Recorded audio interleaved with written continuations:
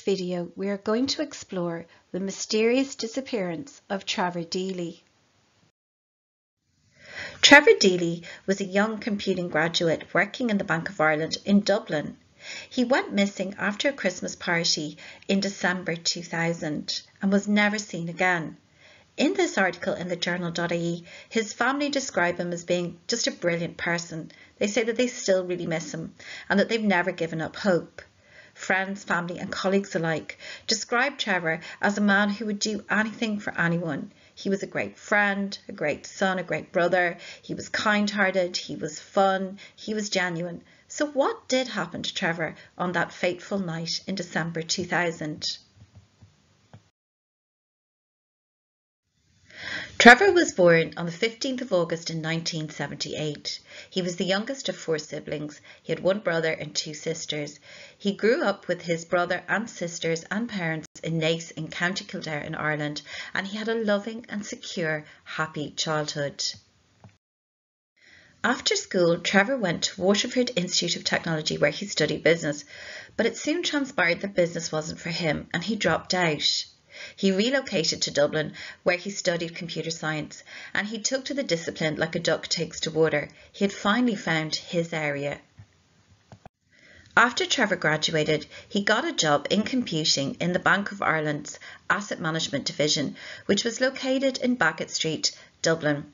His manager and colleagues described him as the perfect employee. He knew his job inside out. He was really helpful to his colleagues. He was good-humoured, fun. He hadn't a bad word to say about anyone, and no one had a bad word to say about him. On the 7th of December 2000, Trevor and his colleagues from the Bank of Ireland went to their Christmas party at the Hilton Hotel. The night ended at Buck Whaley's, and Trevor went to head home around 3:25 in the morning. It was a stormy night with winds ranging from 60 to 70 miles per hour. The rain was really heavy, and to make matters worse, there was a taxi strike. So Trevor, like many people out on the town that night, was going to have to walk home. Trevor decided to swing by his place of employment to pick up an umbrella. Many people found this decision unusual, going back to your place of work in the wee hours of the morning after a night out. But the Bank of Ireland premises on Baggot Street was on his way home. Staff did work nights there, and it was a horrible rainy night. There were no taxis. I think it makes perfect sense. Trevor was just trying to make the walk home a little bit more bearable. CCTV footage from outside the Bank of Ireland shows that about half an hour before Trevor arrived, a man in black had taken up a spot beside a pillar. I've denoted this on the screen grab from the CCTV footage here with a red arrow. He was tucked in beside the pillar and was there about half an hour, as I said, before Trevor arrived.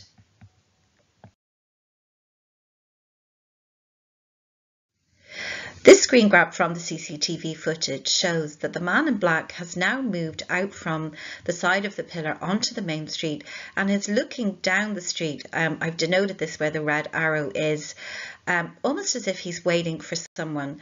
There's a sense of anticipation in his body language. Trevor arrives along to the Bank of Ireland shortly, and it would make you wonder, did this man in black know that Trevor was about to arrive at the bank? Was Trevor being followed possibly in the week or 2 prior to his disappearance, or perhaps just on that night?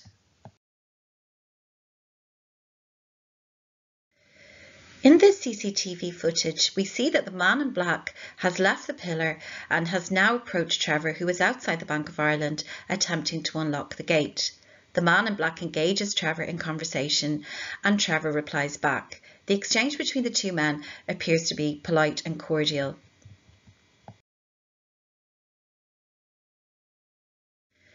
The next screen grab from the CCTV footage of that night is the most important in my opinion.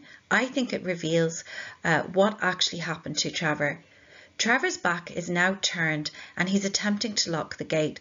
It's almost as if he's trying to close this man off and just focus on the task ahead and get in and get away from this conversation. While his back is turned, the man in black literally looks him up and down. He sizes Trevor up. It's almost as if he's trying to assess whether he can take Trevor on or not. Trevor was a large, imposing guy. He was a strong man. And I think this moment is very revealing about the intention of the man in black. I do think he intended to harm Trevor in some way. In this screen grab, Trevor appears to suddenly become aware that the man is looking him up and down. A lot of people say that, the exchange between the two men was very comfortable. I think it was initially, and then I think trepidation began to set in on Trevor's part. He now looks around as if to say to the man, "What are you looking at?" And you can sense a slight unease and caution in Trevor's body language. The man in black makes a very overt display of trying to appear like he wasn't looking at Trevor. He moves very close to the pillar. He keeps his head down. And I think that too is a very revealing moment in the CCTV footage, because it's almost like the man in black is trying to disguise his true intentions, which are probably not good. But there's a kind of a counter sizing going on here. Trevor now, when the man in black's back is turned, sizes this man up, and it's almost as if he's thinking, who is this guy, and what does this guy want? So Trevor is now inside in the Bank of Ireland building. He retrieves an umbrella and he has a chat with his colleague Carl Pender.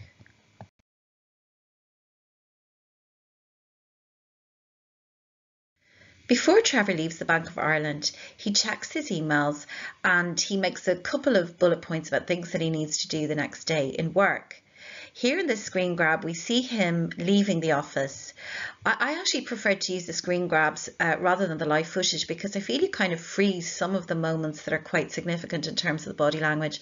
And here we see Trevor looking to the right, almost as if he's looking for the man in black. Again, I think he had a certain amount of wariness of this man. Something that isn't mentioned in a lot of videos about Trevor Deely is, and again, this could be, it's very grainy footage and sometimes it can feel like you're almost looking at an ink blot or something, but I almost felt like I could see a vehicle parked across the road in the CCTV footage, and that I could, through the window of that, see a silhouette of one, possibly two men. Again, it's probably not that. I'm less convinced about that idea, but it's just sort of the way that the shape of the shadows across the road, that there's just kind of a silhouette of a vehicle and possibly a man. But again, I could just be imagining that particular aspect of the CCTV footage. A lot of people have remarked that as Trevor leaves the building, he pauses for a moment and tilts his head to the right. It almost appears as if he's in conversation with somebody, possibly across the road. And this might tie in with my idea that perhaps there is a man that we can't see standing behind a vehicle to whom he is speaking. Again, the footage is very grainy. It's very hard to make out figures and shapes across the road from where Trevor is standing, but it does almost appear from his body language as if he's talking to someone. Here we see Trevor heading home. This is the last image of Trevor Deely. After this moment, Trevor literally disappeared off the face of the earth. It's a very poignant moment. It's late at night. Trevor's had a few drinks. There are no taxis. The weather is awful. There's this strange man lurking around the Bank of Ireland. And it's just a very poignant moment where we see a man who is potentially very vulnerable at this point. And it just does go to show that, men as well as women can be very vulnerable late at night when they're out on their own.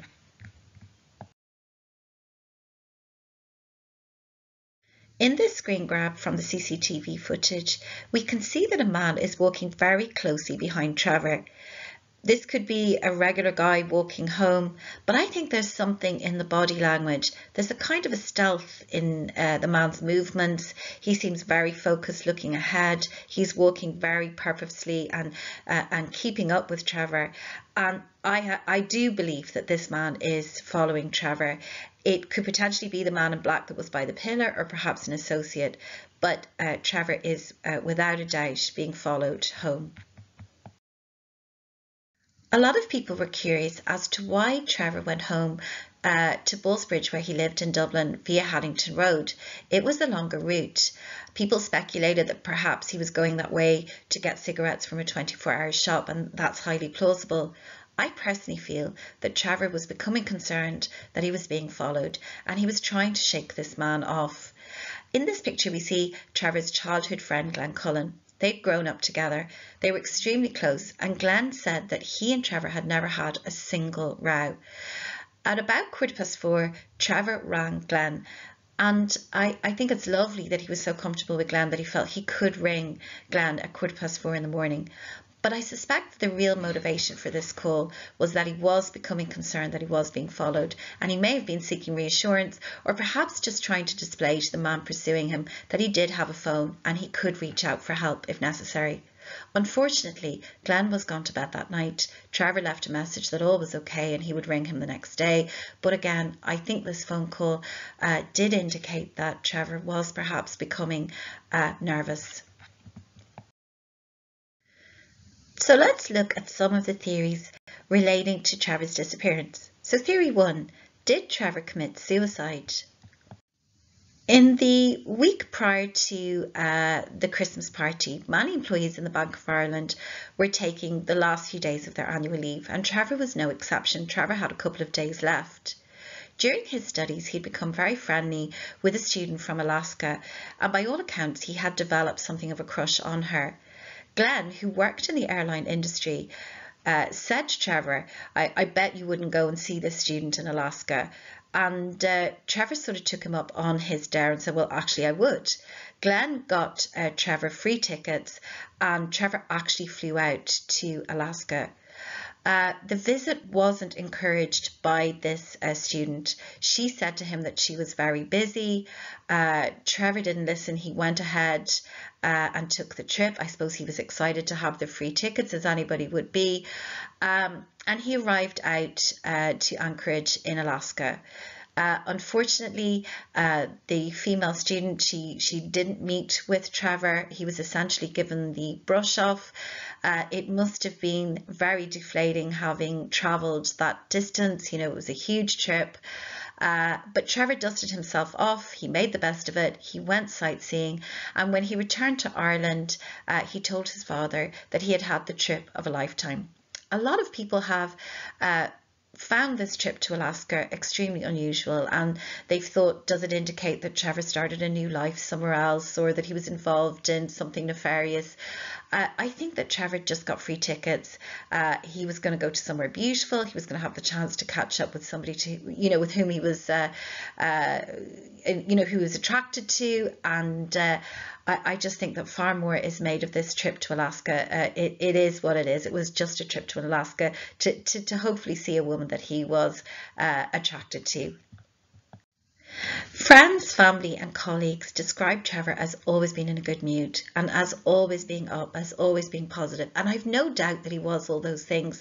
Here's a photograph of Trevor out with his colleagues having an amazing time.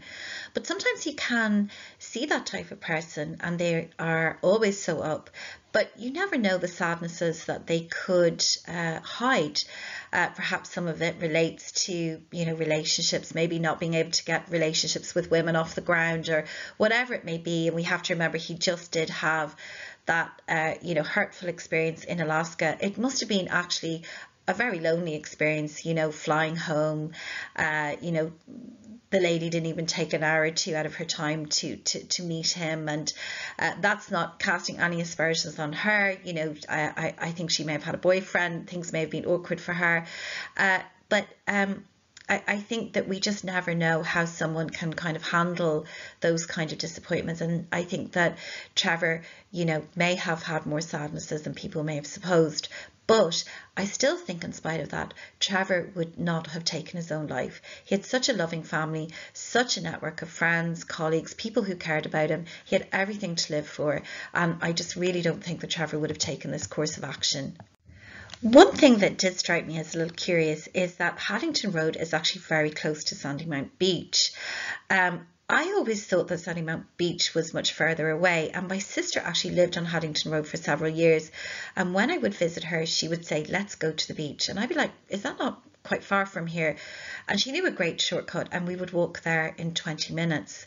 It did make me wonder, did Trevor turn onto Haddington Road that night because he intended to continue to the sea and to end his life?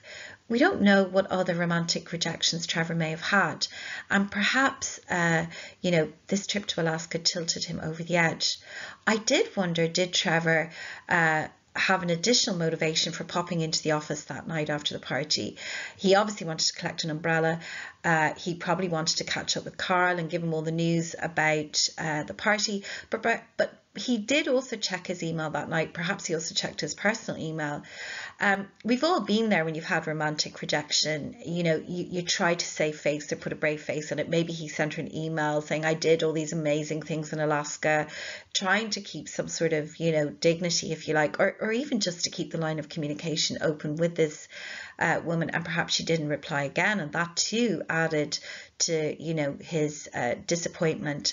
But I still feel that Trevor didn't commit suicide. He had such a loving family. He had such a great network of colleagues. He had everything to live for. So for me, I think that this theory is very unlikely. Another theory is, could Trevor have started a new life overseas?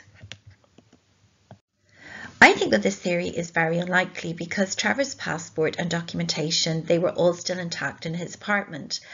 A friend had mentioned to me that perhaps Trevor took a ferry to the UK, that in those days you didn't need a passport. It's possible, but again, I just think that Trevor wasn't the type of person to let his family worry. He wouldn't have lived abroad for 10, 20 years and not reached out to his family. There are incredible stories. Here's one on the BBC News website. About people who've lost their memory, either being in an accident or an altercation. This is a story on the BBC News website about a man in Canada who lost his memory, and he wasn't identified or reunited with his family for 30 years. I think this theory is probably unlikely in the context of Trevor, but it's certainly not impossible. But again, I think it's probably not the most likely theory. Some people have speculated that Trevor was the victim of a hit and run. It was a stormy night. There were no taxis. Was somebody drink driving? Did they knock Trevor down and perhaps put him in the boot of a car? Drove off. That weekend, the whole city was swept clean because Bill Clinton was coming to visit. Was evidence of a crash or hit and run swept away? I think this theory is unlikely because I think that somebody would have seen something had Trevor been knocked down in the city centre. And Trevor was such a tall, big guy. Getting Trevor into the boot of a car without being seen would have been really difficult. So for me, this theory is not a runner at all. Another theory is that Trevor may have been involved in criminality. I always laugh when I see this theory. I think that everyone who spoke about Trevor, talked about how, trustworthy he was, what a dependable guy he was. I just don't think that Trevor would engage in criminality in any way, shape and form. And I think this is one of the more ridiculous theories. Sometimes when there is an information vacuum, people will inject all kinds of scenarios into that information vacuum, if you like. I really think that this theory is in fact the least viable of all the theories that have been put forward. For me, the most likely theory is that Trevor was targeted in relation to his role as a bank employee. There are lots of stories in the Irish news media and in the international news media about bank officials who are taken hostage. I think this is possibly what happened to Trevor. Here's one in the Irish Times in 2009. It describes a bank official from County Kildare. County Kildare is actually just coincidentally where Trevor grew up. And his family was held hostage, and the bank official was forced to take out 7.6 million to give to what the newspaper describes as a ruthless Irish gang. And sometimes the bank official can be held up by themselves, or their family is held up, or both the official and the family are held up. But my suspicion is that on that night in December 2000, Trevor was taken somewhere from Haddington Road, possibly to a house, and I think the motivation was to get money out of the bank. They saw a guy who had easy access to the bank, entering a bank at 4 in the morning. They probably didn't realize that this bank wasn't a typical bank. This was asset management. It wasn't a bank that had vaults of money or cash that could be readily taken. And that in itself may have resulted in Trevor being harmed or possibly killed because he wasn't able to satisfy their demands.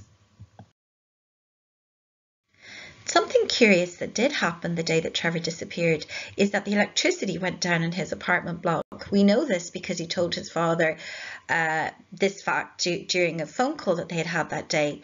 I did wonder, could this be connected to his disappearance? And I did a bit of Googling, and apparently criminals will disable the electricity to disable the alarm system. And I felt so stupid when I saw that, because it's so obvious. If there's no electricity, you've no alarm system.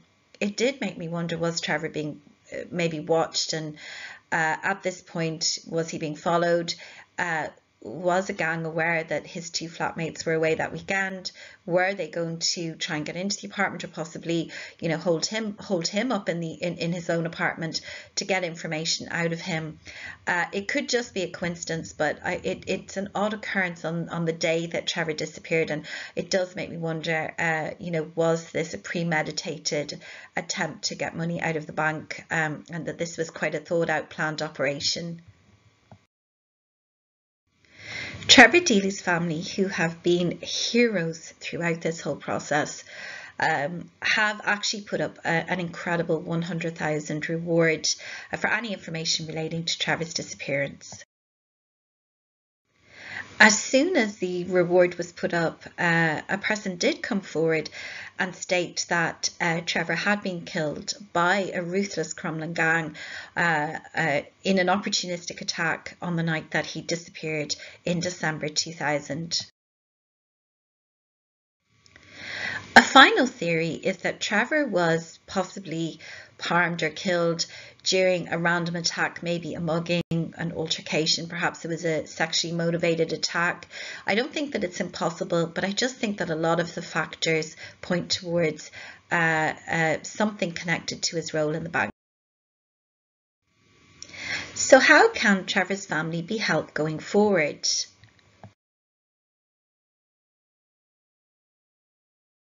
Now that digitally enhanced CCTV footage is available of Trevor outside the Bank of Ireland that night, I feel that the case would really benefit from the insights of an internationally renowned body language expert.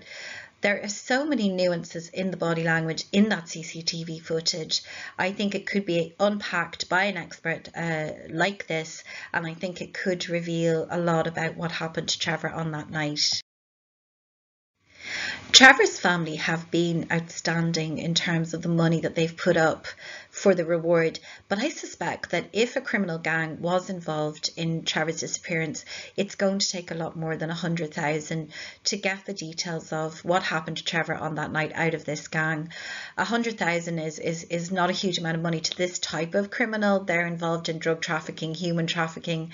I think it's going to take something closer to €500,000 to €1,000,000 to get somebody to come forward. I think the 100,000 attracted a tentative approach, if you like, somebody skirting around the truth of what happened, but maybe too frightened to incur the wrath of another criminal by giving the full disclosure.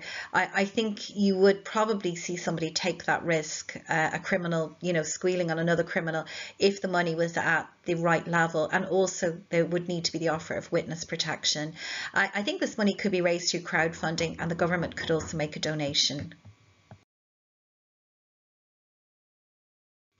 In this article in the Independent.ie, Trevor's sister states that 21 years, which is the amount of time that Trevor's been missing, is such a long time to be searching for somebody with no answers. My heart really goes out to Trevor's family. His sister has described this as a relentless nightmare, and it must really truly be a relentless nightmare. The Garda has produced an age progressed photo of Trevor. I'm just including it in the slideshow on the off chance that Trevor is out there somewhere, and it's very useful to have this visual of what Trevor might look like today. Trevor's father has remained throughout the most incredible champion of Trevor's case.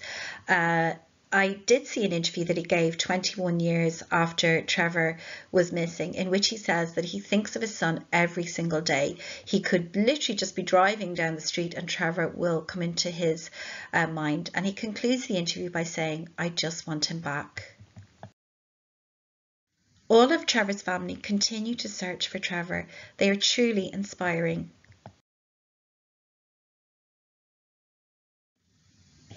Trevor's sister has said that many people ask her why do they continue to search for Trevor after all this time.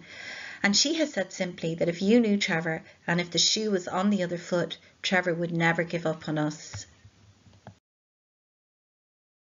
My feeling is that Trevor's disappearance is connected to the man in black. I think that small micro moment in the body language in the CCTV footage where the man in black is sizing Trevor up and down, I do think that this reveals ill intent on the part of the man in black. And I do think that Trevor's disappearance is connected to this man. Trevor remains in the hearts and minds of people all across Ireland and all around the world. I truly hope that his family, friends and all those that cared for Trevor find out what happened to this very special and genuine man. The Trevor Deely case remains an open and active case. If you have any information, please contact Pearse Street Garda Station on 00353 1 666 9 000. Many thanks.